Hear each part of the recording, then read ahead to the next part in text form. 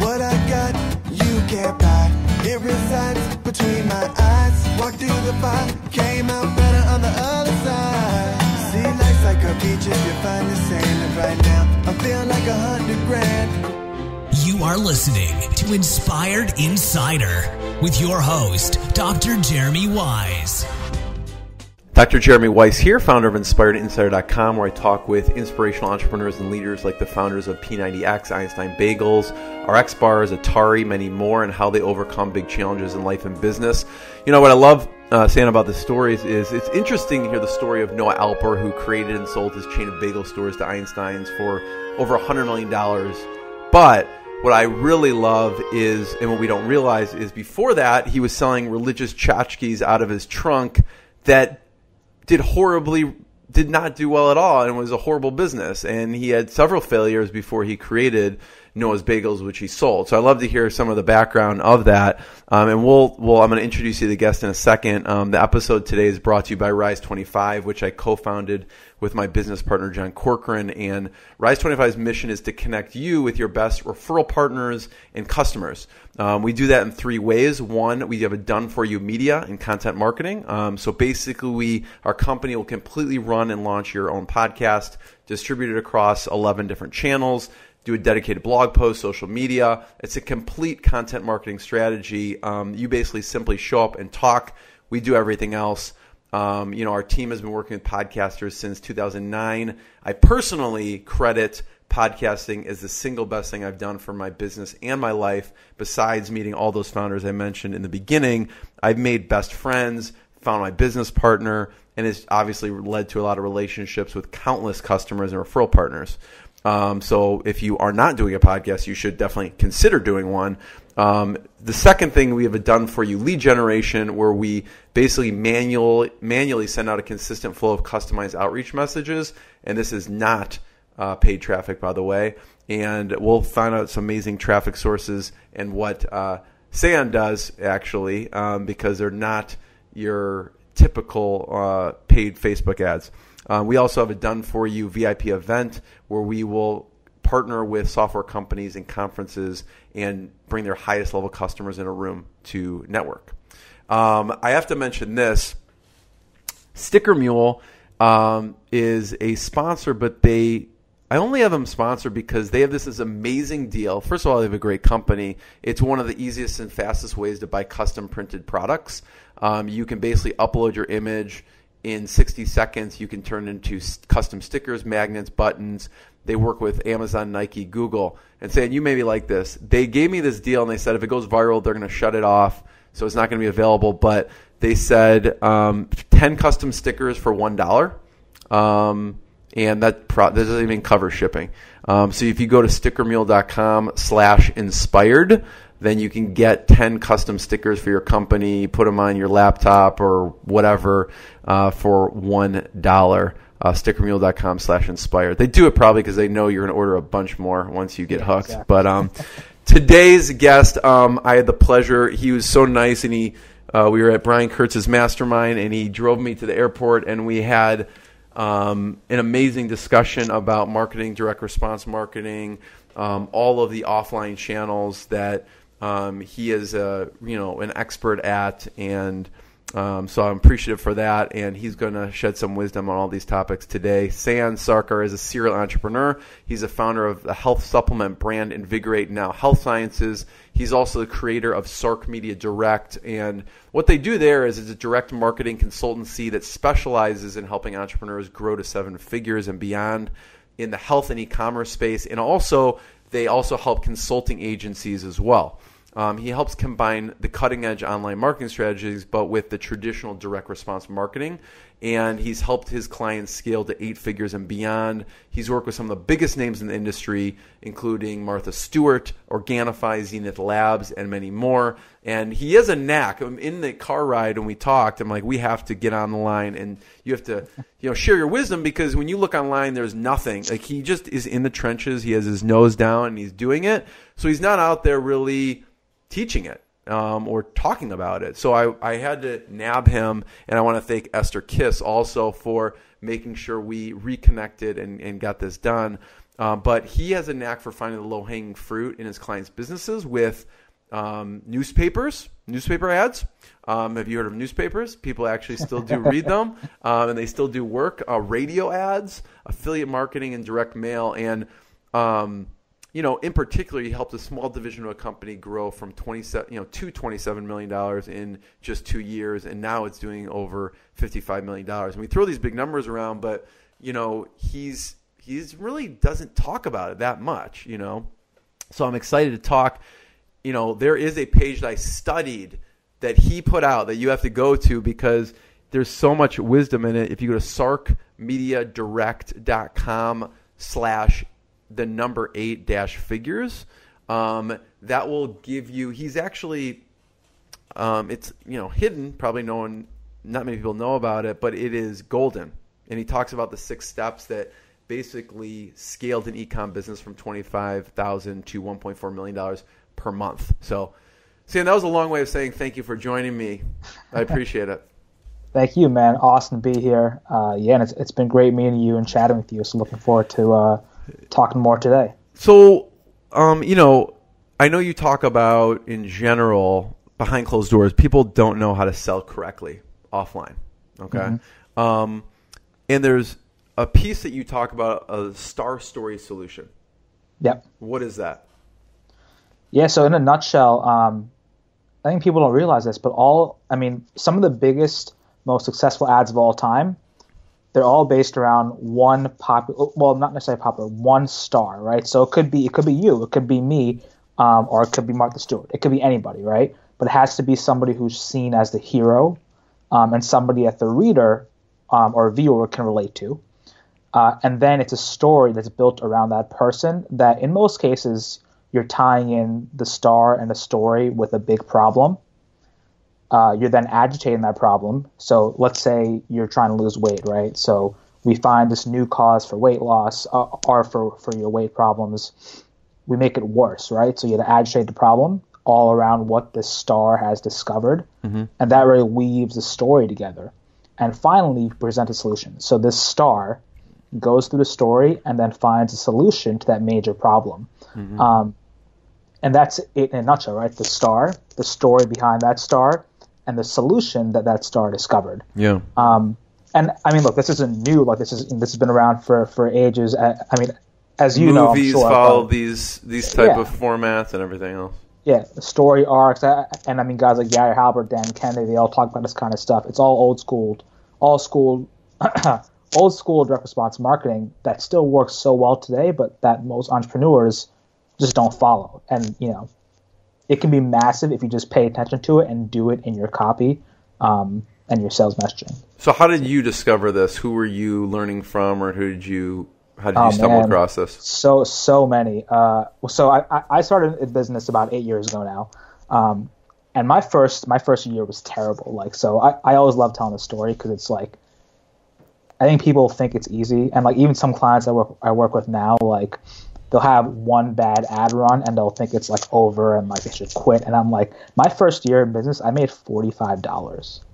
Like, it's pathetic, but it's true, right? It's like what did that look like for you? What were you doing at the time?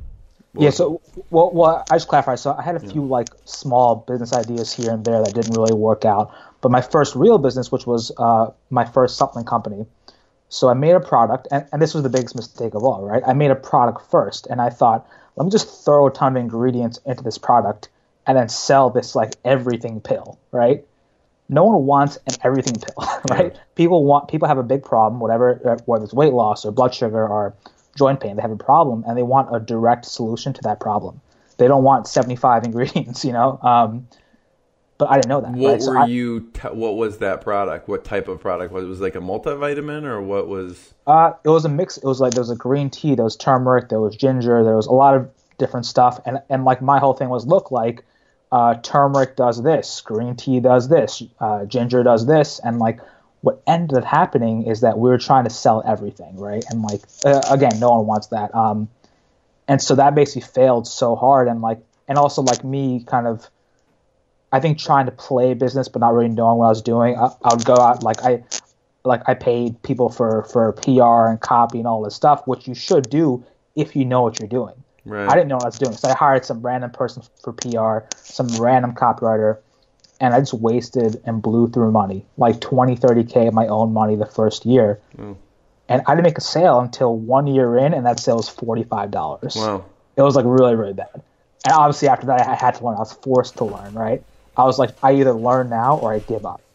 So I dove into marketing books. I think I started with Dan Kennedy's Magnetic Marketing Program. It was like $500. Classic, yeah. Yeah, and at that time I was like, oh my god, $500, like oh my god, right? Of course, knowing what I know now, that's nothing, right? Like I spent so much more on coaches and consulting and so on and so forth, but it's all led to massive breakthroughs in my business. So, Sam, I want to go back to that first $45 sale for a second. That the mic is hitting your collar a little bit and creating some feedback. So, exactly. But so you burned through $20,000 to $30,000, and a lot of stuff didn't work. What then started to work for you at that time? Yeah, so it really turned into me learning how to write my own copy. That was step one. Like learning how to see what somebody wanted and learning how to write copy around those desires, right? Like not trying to force a product down someone's throat, but finding out what exactly they want and how can I kind of fine-tune my messaging towards that. And that came from, Dan Kennedy, and then I kind of dove into Gary Halbert and Ben Suarez and all these old school direct response copywriters and marketers who've been doing this for 20, 30 years, right? And I had to learn how to really write copy. And when I did that, I turned things around. I had a long form sales letter. It was like a 4,000 word sales letter selling my supplement.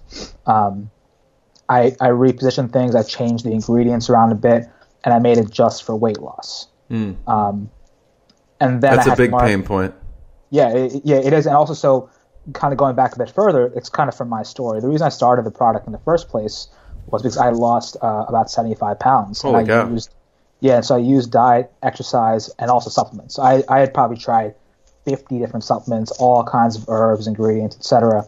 And I stumbled onto a few that worked. So turmeric was one of them, ginger, green tea. So the ones I had in my product from the beginning, but I didn't know how to sell it. So this time around, I learned how to sell it.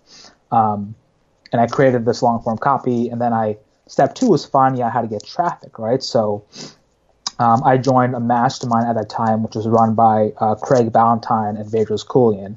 I've had both of them on the podcast. Yeah. Awesome. Yeah. So those guys are awesome, as I'm sure you know. And they basically, and people don't notice, but Craig Ballantyne and Vedros, they're behind some of the biggest health marketers online today. Myself included, right? So they're behind all these guys with ebook followings and supplement companies. And so they really taught me how to not only refine my copy and messaging more, but how to get traffic, how to meet affiliate partners, how to do these deals, joint ventures, all these kinds of things. So that was step two, right? So I had a copy done, and then I found out how to get really traffic to that product. I met these affiliates in person. I made deals with them. We became friends, and as you were saying in the beginning, what I love about business is it's not just making a deal. It's you become friends with people, you meet them, and you connect on a deeper level. Totally. And that's so huge, So I mean, even in when I mentioned that link, the sarkmediadirect.com/8-figures, you have, when you go to that page, it will take you to another page of some of the the 6 steps to help scale, etc. But you talk about this, which I think just one sentence is golden. Just one of them is talking about just partnering up and having people do an insert. Right? Exactly. I mean, that is, and we'll get into that later. But it's sort of what you're talking about with you just team up with other businesses. The question is, how do you find the right fit of the business? Because I imagine, especially in the supplement space, people have a wide range of supplements. So what is your criteria for, okay, maybe they have a competing one, maybe they don't, maybe they have a complementary one. How much overlap does there have to be or not be for you to partner up with them? Or maybe it doesn't matter at all for you? Yeah, no, it definitely matters. So, there are a lot of guys we work with today, but it really comes down to what is their buyer base made up of. So, for example, if it's my own products or client products that we're helping to promote, we had to see what the product is and where that matches with the affiliate partners, right? So there are some partners who have big lists of weight loss buyers or joint pain buyers or diabetes buyers. So like we have to kind of match things together. Because in most cases, I mean, there are some cases where one product will work to almost every list, but in most cases, that's not true. In most cases, you really have to match your offer to the list. So yeah, I mean, it's really playing around with each offer on an individual basis and seeing what that offer is and what the best match is for that, and then getting those deals in place. And, talk about some of the things if you can or can't, you did a lot of different mediums for Martha Stewart. Yeah. What are some of the offline strategies that you used that worked? So the best ones were newspapers, radio, and direct mail. TV was good too, and we spent quite a bit on it, but it wasn't like a massive thing for us. But it's funny because when I first told them we can do newspapers for them, oh my god, that conversation. And look, I mean, I'm sure it's the same with anybody who hears me right now saying this. Everyone thinks the paper's dead, but they're not, right? Not at all.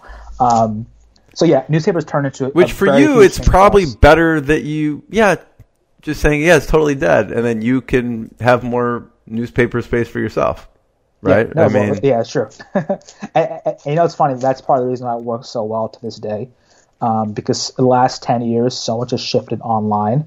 And so what happens is when we go in to buy these newspapers or basically buy an ad in a certain day, a lot of times, or almost all the time, we can get very, very big deals, like 85% off the rate card, 90% off the rate card, because it's not to say no one's advertising there, but a lot of the traffic has shifted. So these publishers and the papers, they don't have all these advertising. Not in demand. They have inventory left over, and they can sell that discount, which is basically more money for you. So what are some of the things you go to them, you convince them, let's do this newspaper thing. It works. They're a little skeptical. The radio, TV, maybe they're not as skeptical because probably Martha Stewart's been on different shopping networks and things. But from the newspaper specifically, what have you found is a big mistake that maybe you thought would work? What hasn't worked in the newspaper, and then what are some things that have worked? Yeah. So this is great, and I kind of hope Martha doesn't see this because it would make her feel bad. But so we split tested an ad. One ad had her image, her face on it, and one did not. And so her image and face worked great in the Northeast states, so like New York, Pennsylvania, Jersey, etc. In the South, her face bombed. So so the copy was exactly the same. Same headline, same subheadline, same copy. But an image of our warehouse, which basically was talking about, high demand and sales and whatnot, that image killed it in the South, and her face, just no one bought from it. So well, first of all, I mean, that's a lesson in itself of testing, right? You would have to test these things on a very, granular basis. You can't just go out and just expect it to work overnight. We test the headlines, subheadlines, images. But yeah, so that's funny, right? You would assume Martha Stewart, her face will work everywhere. Not true. So in the Northeast, how many ads are you testing? How many ads do you go out with, and then do you test against? Yeah, so we'll start with about 15 papers. So it'll be one ad in 15 papers, another ad in 15 more papers, and those are tested against each other. Yeah. And so we'll go head to head. Basis. Yeah. Exactly. Yeah, but we'll start national, so we won't start regional. Regional filtering is when you're on a very high level and you're looking very granularly at, okay, what happens in this region, this region, this region. But in the beginning, it's a national, 15 papers across the country, just to understand, okay, what does the broad American population respond to? Yeah. So you found the image. It wasn't really a mistake. It was just you're testing things, right? Yeah. What else did you find with your testing that was interesting? Are there anything with the offers that you tested that were interesting? Yes, good question. Yeah. So, so this I kind of knew and figured would be the case, but Martha and her team did not. So they basically, we have to test saying you can get $30 off. So basically testing these kind of offers within the copy. And for me, it was like, no, like we have to test some kind of offer which has the word free in it. Yeah. So it's free bonus meals, free bonus whatever. And they're like, oh no, we had to test like $25 off, $30 off. And I'm like, all right, fine. So we tested them all, and I mean, as expected, the free one just crushed it. The 25 off one and $30 off one did nothing. Like they were really bad ads. And again, that's funny, right? It's the same exact copy, just the last 100 words of the close were changed to give a different offer. And then one ad killed it and one just bombed. So. And so you want free in there. So what do you advocate someone, let's say they're going out, and this could apply to online too, right? Not just offline, but is it a free because they're buy one, get one free, or is it just a free smaller version they can upgrade? What have you seen are some good offers as far as using the word free? Yeah, so it definitely cannot be like a free trial or free whatever, because my philosophy, especially when you're buying media, you want to have some, at least break even, if not profit on day one. And if you're doing a free trial, you can't really do that. So we'll say free, but we'll clarify in the copy free bonus something, right? So if it's free bonus if it's a supplement, we'll say, call now for 2 free bonus bottles. So they're seeing free, they're getting all pumped up because it says free in there, but we're clarifying it's a bonus bottle. So what happens when they call in is they'll have to buy 2 to get 2 free. And so they're spending, $138, $140 for that order. And that gives us a pretty high order value, which helps us offset the cost of the ads on day one. Yeah. So. What have you seen as far as, again, like, do you send people to specific channels on radio or newspaper, or is it the same channel? Do you want to send them to a call or online? Where do you recommend sending them? Yeah, so it's different per channel. For print, for every single person we've done it for, even myself, it's all been call center, except for Martha. So they didn't want to do a call center, so we ran theirs to a URL. For radio, we actually do text message call to actions. So basically, you'll say, "Oh, like text X keyword to 333-444." Yeah. They'll text that and then get a text message that's automated with like an image and then a link to the offer, and then they'll go online and buy. And TV's going to a landing page, and direct mail is going to a URL also for Martha stuff, but for toll-free numbers for everything else. Do you find that in the newspaper, does text call to action work or no? We haven't tried it. You haven't? Okay. I wouldn't, because it's the older demographics. I mean, my assumption is really want to text. So. I'm just picturing everyone on radio like crashing because they're like driving and then they're texting. Like, we had that fear. We really did, but it worked fine. And like, as far as we know, there are no. That's the only thing they have access to, really. I mean, they're not going to like write down a URL or unfortunately, people are texting and driving all the time. So, also on that page, you talk about a big mistake people make, which is back end direct mail campaigns. And I think you say, you have an automated sequence that is a year long. Yeah. A year long. Yeah. It's fun. It's very profitable. And no one does it, so I'll do it. This is direct mail, though, right? Direct mail, yeah. So you're putting, for everyone listening, you're putting something in the mail, postage. I mean, there's a lot of costs. You're not having. I mean, some people I know say, they say, well, they're talking about an email campaign that is hard for them to execute on for a year, which is. It's not free, but it's essentially free to send the email. And you're talking about a year-long direct mail campaign. Yeah. So, and I think it's funny you say that's the hardest challenge. The hardest challenge is a mental challenge where people think, oh my God, like I can't pay 80 cents for this, per person. Like I can't do mail. I mean, if you think that way, then fine. But like, it's your loss, because there are companies, myself included, many of my clients included, who are doing this and making a lot of money. And if you look also at kind of these old school direct response companies, they were built on print and direct mail. And if you opt into any of them, like for example, I'm sure you know Agora. So if you opt into any Agora companies, any of their supplement stuff, you'll get direct mail for like 4 years. Like I still get direct mail today from like one offer I bought to learn what they're doing 3-4 years ago. So yeah, it's huge. You have to do it, in my opinion, but no one wants to do it. But yeah, so anyway, I mean, I do break down what to do, at least for the first steps in that article. But in a nutshell, what I would say is like at the bare minimum, if you're selling any kind of product, just put an insert inside your package. So let's say you're selling a joint pain supplement, right?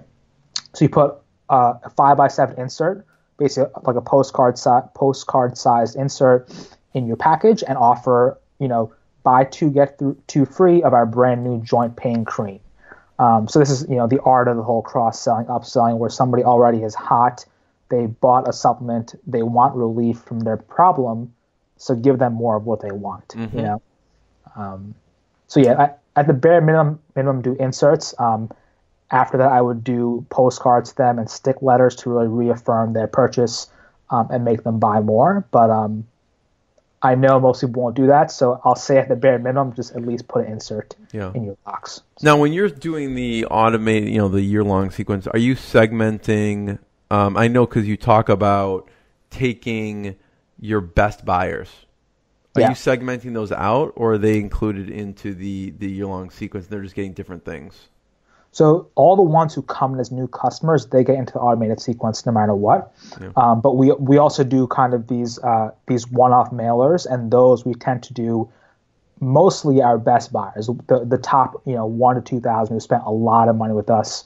And that's another thing which I'm sure, of course, but maybe your listeners might not, is like your highest value customers, they like you, they trust you, they want more from you. Right. And people neglect them for some reason, Is there a frequency you recommend that you do, like once a month you'll run a report to do that, or how frequent do you recommend sending stuff to them? Yeah, so it depends on your tolerance. I mean, the best ideal is once a month, but if you even do once every 3 months, kind of like a spring, summer, fall mailer kind of thing, that works fine. But yeah, I mean, as long as you're doing it and again, caring about them, because look, they already bought from you. You already have them on your list. There's no reason to not to say waste, but people spend so much time on acquiring new customers when they already have these people who are, there's no more cost to acquire them. So what's some crazy, interesting things you've sent to those customers? Anything out of the ordinary? Well, for Martha stuff, yeah. So for most of the other stuff, not so much. It's mostly postcards, mailers, offers. But for Martha stuff, like there's one package that there's spoons in it, so actual wooden spoons.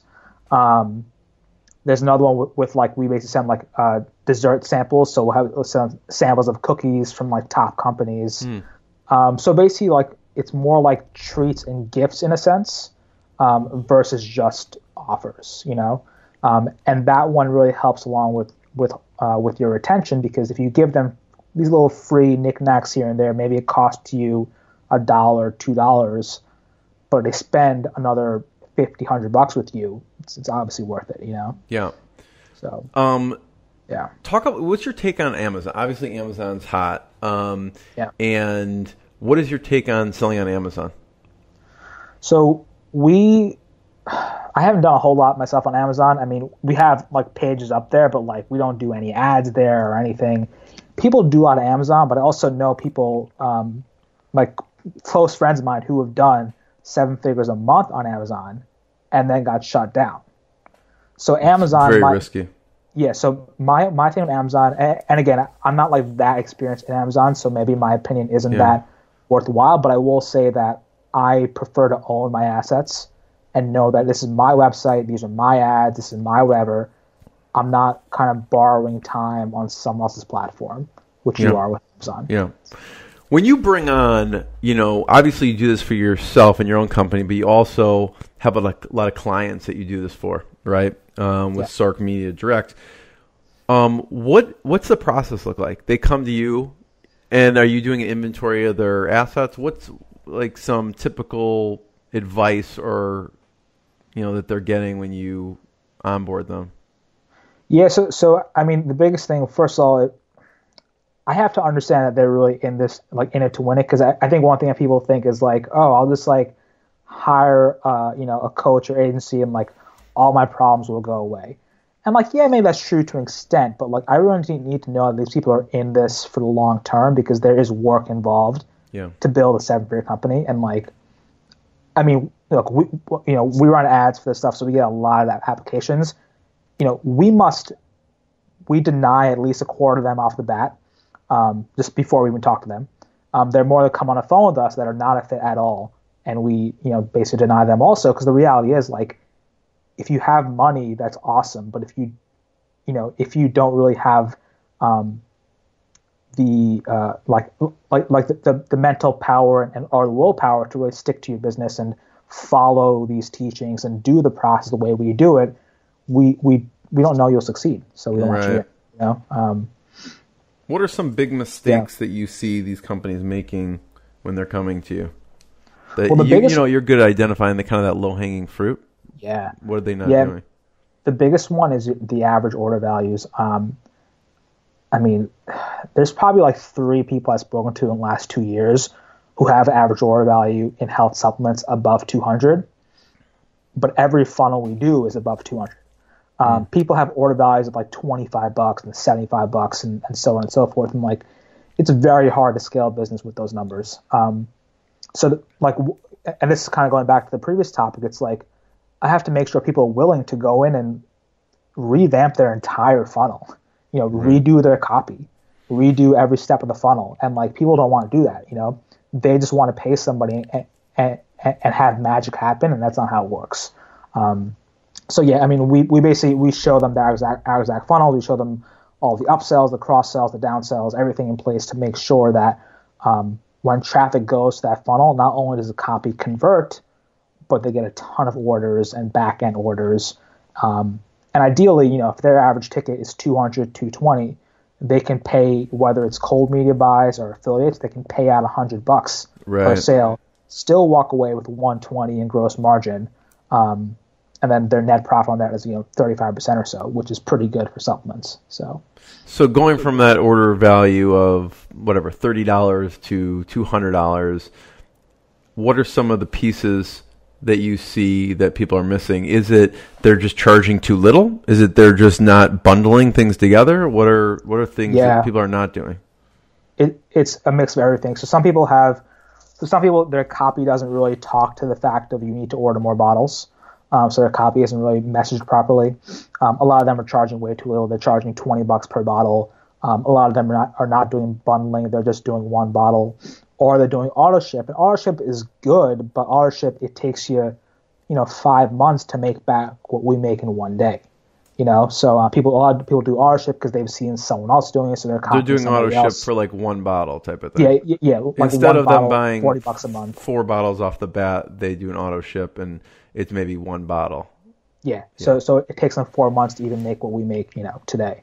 So there's that. And then you have people who maybe their pricing is okay, but they don't have order bumps. They don't have upsells. They don't have downsells. They have all these kind of fundamentals that most marketers or that most high-level marketers know, but that most kind of newer people do not know. Yeah. So. You mentioned, Sam, in the beginning about, I had a question written down, and it's a bad question, by the way, and you made me realize that what you said in the beginning, which is like, I want to hear kind of your process and your thought process on product selection. But really what you said in the beginning is it's not about product selection. It's more about you look at specific pains that people are experiencing. Cool. So how do you decide which of the pains that you're going to go after and solve as opposed to others? And then obviously your product comes from there. Yeah, so we actually have this, these kind of full-on trainings and process in week 1. So people who join us in the first week, they're basically looking at all the options in the market, and they're doing this really in-depth research on what else is selling in that market and how much is being sold, right? So like, we're helping them identify not a product, but what markets are there and what's the kind of demand in that market. And then one thing I say, which is huge to me, but I think a lot of people don't realize it, is like you have to have some kind of passion for that market. And like, that doesn't mean you have to have diabetes or joint pain, but maybe somebody has it or whatever. But like I found that doing this for 8 years now, like there are times when it's gonna be 3 a.m. and like you're figuring out some issue on your page or whatever, and it sucks and you hate it all and like you want to give up. And if you don't have that passion, you will give up.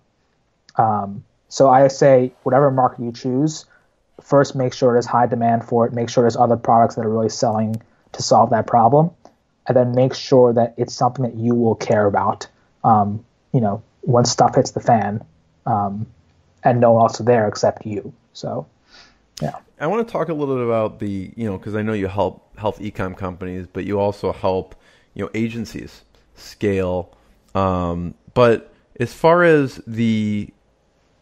that piece, before we talk about the agencies, what's an idea? I'm just curious because I know you have a lot of ideas and you execute on a lot, but a lot you can't. What's an amazing idea that you have that you will not execute on that would be interesting for someone to think about?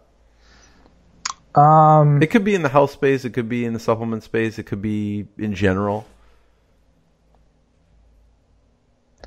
Yeah, I think one thing which, I still kind of want to do, but I probably shouldn't, is a lot of the ads that we've bought for radio, they're called per inquiry ads. So basically we're paying for a call or a lead. And in a sense, my ideas look like if we know that from the people we buy from, we can pay them $10 or $12 per lead.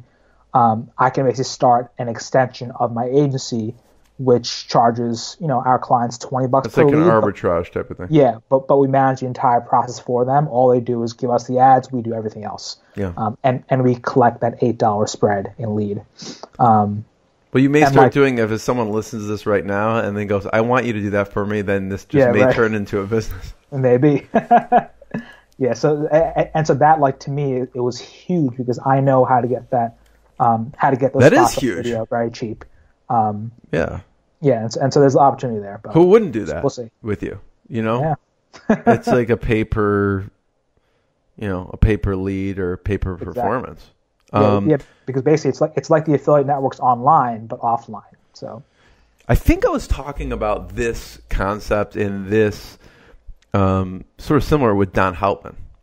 Yeah. Oh, Don's awesome. So tell me about, you went and hung out with Don. What stuff did you learn from him? He's just old school. If you haven't checked out the interview I did with Don, it's amazing. He has tons of ads. He's written Speak Spanish Like a Diplomat and ones that have generated a lot of revenue. What did you learn from Don? Yeah. So a ton, but that's one of the biggest ones, right? Because like I love the idea of like what is it that makes certain ads tick? Ads that go on to make millions, right?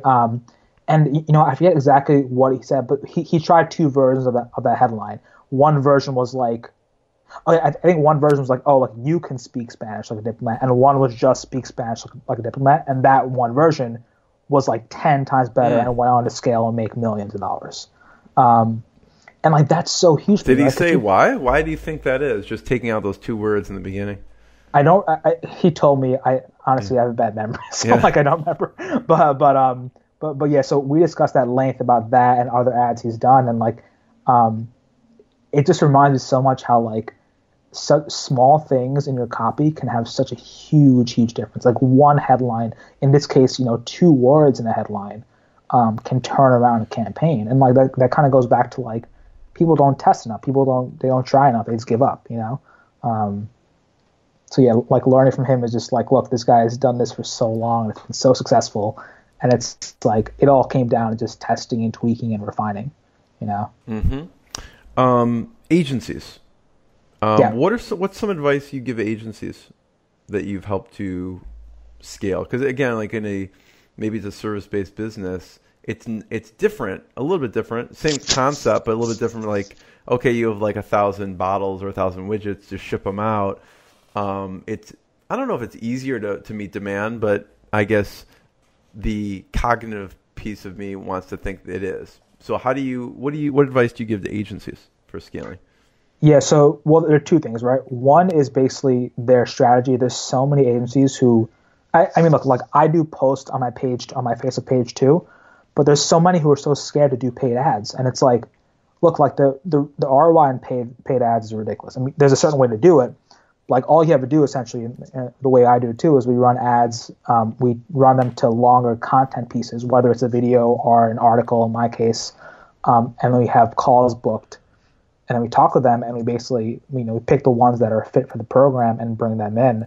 And on the back end, there has to be a pretty high ticket, right? So like a lot of agencies, they sell their soul, for nothing. And it's like, look, like if you have a great service, you have to be willing to charge that fee for it. And like, look, I made the same mistake too. Like, there are some clients that I took on a while ago who I charged $12K to build their entire business for them. It was ridiculous, so basically, like, you have to really understand that A to Z process of building a paid ads funnel that can scale, right? So not one that's based just on your organic reach, but really the ability to buy traffic and turn $1 into 10 or 5 or whatever it is, and then be able to charge enough to really justify the value that you give to them.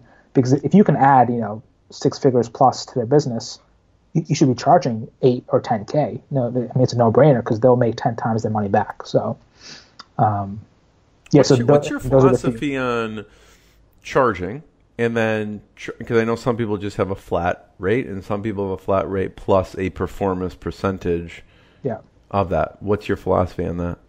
So for done-for-you stuff, we have a commission also. Mm-hmm. So basically, we don't charge a ton, but it will be around 4% or so commission in most cases. So you become like kind of partners with them in a sense. Yeah. As they grow, you grow. Exactly. Yeah. And this kind of goes back to, if you're a direct response copywriter, most likely you're being paid royalties, right? And it's similar to that, right? Because like we're doing the copy for them, we're doing the funnel for them, we're helping them get traffic. So like we charge the fee plus commission on sales.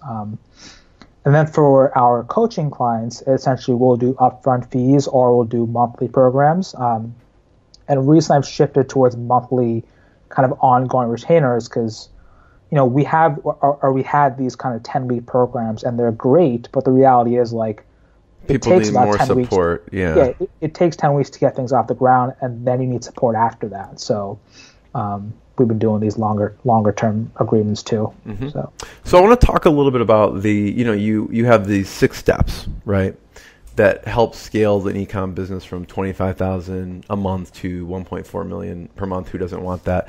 That was $25,000 total. Wow, $25,000 not even per total. month. Yeah. Oh wow, okay. Yeah. Even more impressive. And so I want to go through. You have a couple. Again, go to sarkmediadirect.com/8-figures. You can see the whole story, but I just want to kind of talk about some of the key pieces that I saw, because there's 6 different growth laws. There's it's kind of broken up into newspaper ads, radio ads, and I'm looking here at the newspaper ad piece, and one of the biggest things you talk about is advertorial, obviously. Are there certain things in newspaper that, again, like right now, just would have someone get over a big mistake that you made early on? A big mistake I made early on. Yes, a big mistake I made early on is that I just wrote what I thought would work. I didn't look at ads that work in the past. I didn't try to figure out their structure. It's I wrote what I thought would work, and that's dumb. That doesn't work. What does work is studying copy that's killed over the years, right? Studying great ads, handwriting those ads, breaking down their structures, understanding, okay, this is how they started, this is how they transitioned, this is step 3, step 4, step 5, understanding how they do it, and then modeling your ads off that. Not copying, but modeling, right? Mm-hmm. So now, obviously we've done this for a while now, so we have a lot of ads that we've written that work. So now we just model our ads based on our old ads, right? So it's basically a no-brainer to make it work because you're shortcutting that process so much. But yeah, so when I first started though, I was writing like, oh, like this sounds good. I'll put this over here and try this out. That's foolish. So. And then would you take, in the next one you talk about radio ads, you use a similar structure in the radio ads as you do in the newspaper? Not really. No. So, well, to clarify, I mean, we do use a lot of we use the same hooks. So if we find one major hook that works in the papers, we'll then start out with that one in the radio. But because it's so condensed, it's usually a minute long. It's hard to do that exact kind of flow that we do in papers. But similarly, we'll look at other radio ads that we've done in the past and that have worked for other companies, and we'll model our structure based off that. So it's always really modeling success and not trying to reinvent the wheel. You know? And in several of the the growth laws you talk about, partnerships are key. Can you talk about an interesting reciprocal swap that you had? Yeah. So there's a company, which sadly they're now defunct, but they're called Green Blender. So what they would do is they would send you a box of like your all the fruits and vegetables and stuff to make smoothies, and so we did swaps with them for forever. And what's amazing is with swaps is you don't pay any kind of media spend. All you do is you pay the cost of postage to have, you pay the cost of production to have the inserts produced, and then the postage to send the insert to the other company, and they put it in the boxes. Which is minimal. Yeah, it's like nothing, right? So I mean, we were getting like $30 CPAs. So our cost per acquisition was $30 for a new customer, and the customer spent like $350 with us. Wow. So it was like a 10x ROI. And Green Blender was one of the best, and the reason why is because it was so similar. Because the product that was for Martha stuff, the product we were selling for Martha stuff was like it was like a food kit, right? So it was a similar concept. So it wasn't the exact same type of product, but it was the same buyer, right? The same type of buyer who they want stuff sent to them, and then they want to put it together themselves. They want to cook themselves or make it themselves. They just don't have the time to do the hard work of like going to the store and planning recipes and whatnot. So and that's a huge tip, right? So finding where your type of buyer is and selling more to that buyer type, because people are different, right? Me and you, we buy stuff differently, we do stuff differently. So companies have to understand and kind of know who their buyer is and cater to them. Mm-hmm. Now, talk about structuring the deal. Do you then, because I imagine not everyone's on equal footing. Not everyone has the same number of subscribers or, whatever it is. Do you say, well, we'll send you 10,000 inserts and you send us 10,000 inserts? What are some of the different creative ways you've been able to structure deals with companies? Yeah, so it's almost always been a match. So, I mean, if they can only send 5,000, then we'll send 5,000. If they can send, 500,000, we can only send 100,000, we'll send for them 5 times, So we try to make it equal, because when it's equal, then you get customers from them, they get customers from you, and that's that. Actually, I mean, I haven't really done anything offline that was lopsided. Online, we do more ones that are more lopsided. So with affiliates, we'll do, we might have one person who's smaller send only once or twice, but the bigger one sends a lot more. And that's because a lot of times for some of the affiliates we work with, if an offer works for their list, they want to promote it again. And it's not necessarily about, you have to send the same number of clicks for me, Yeah. So, yeah. How do you find those? Like the green one? So a lot of them was cold outreach. So a lot of LinkedIn stuff, reaching out to them. But also, I mean, you kind of get it through your network in a sense. So not Green Blender, but there were a few others who were introduced by someone on Martha's team. So people, ask around, maybe like, for example, like if you were to ask me, do you know somebody in the health space who can promote whatever? I'd be like, yeah, I know all these people, so I'll make intros for you. So it's that kind of thing, like working with others who you already know and kind of maybe leaning on each other in a sense. Yeah. And to be clear, offline, there are some agencies who do it also.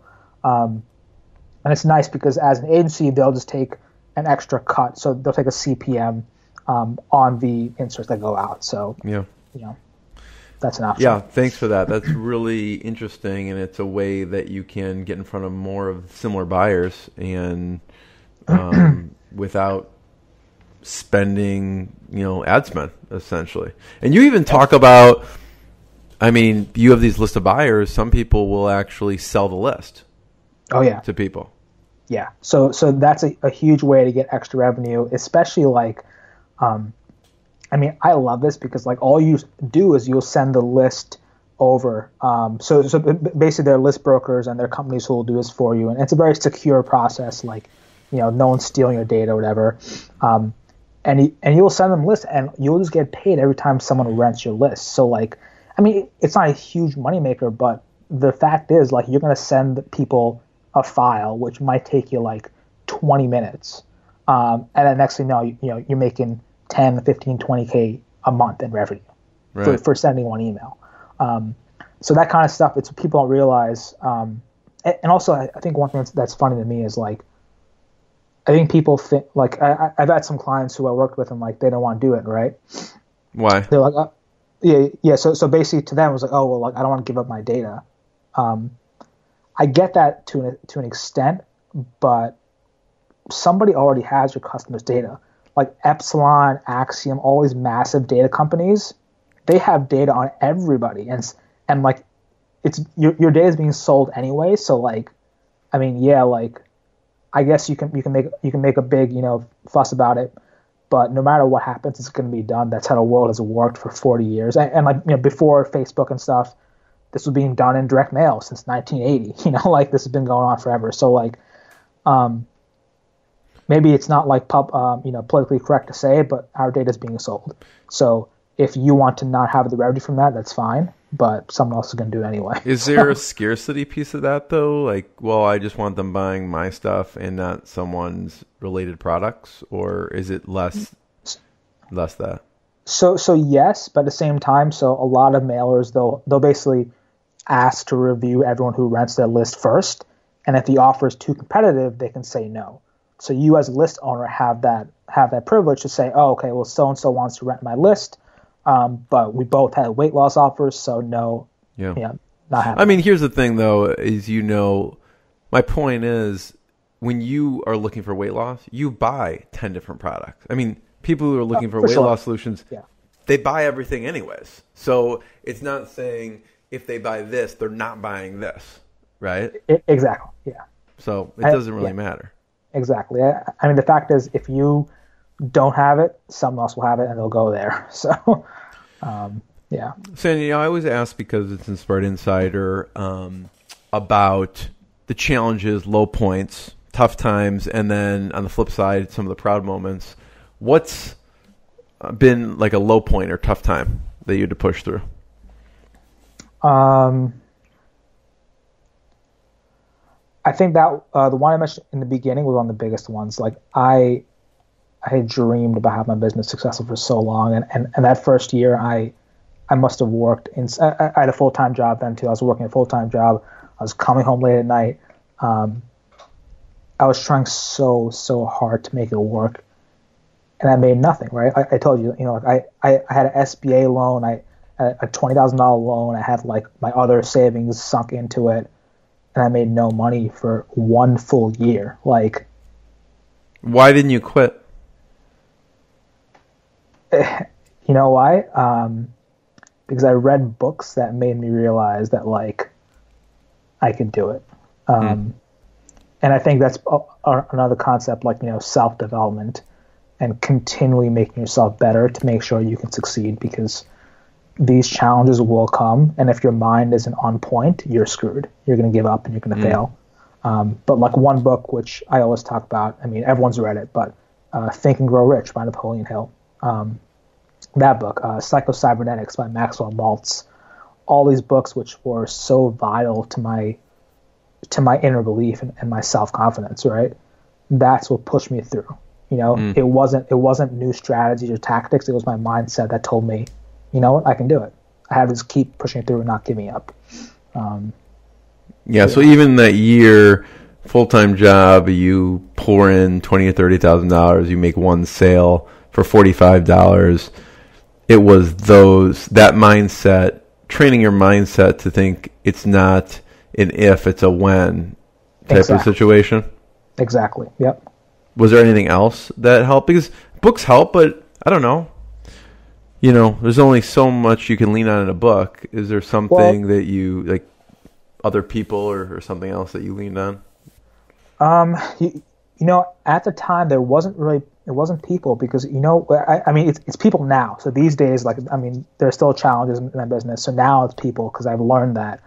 Back then I was like trying to do it all myself. And it was just so horrible. But one thing that helped me was, I also, that previous year, that's when I lost all that weight. Right. And like, I would say, at least maybe not right now, but back in that time, that was my biggest like life challenge. Like I'd struggled with my weight my entire life. So to realize that, holy crap, like I can do this.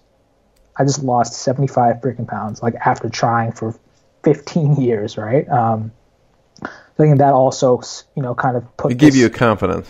Yeah, this like unwavering sense of belief that I can do things, Yeah, so someone could take just some unwavering sense of belief in one aspect and then translate it to another portion. What turned the corner for you with the weight loss after you had been trying for so long?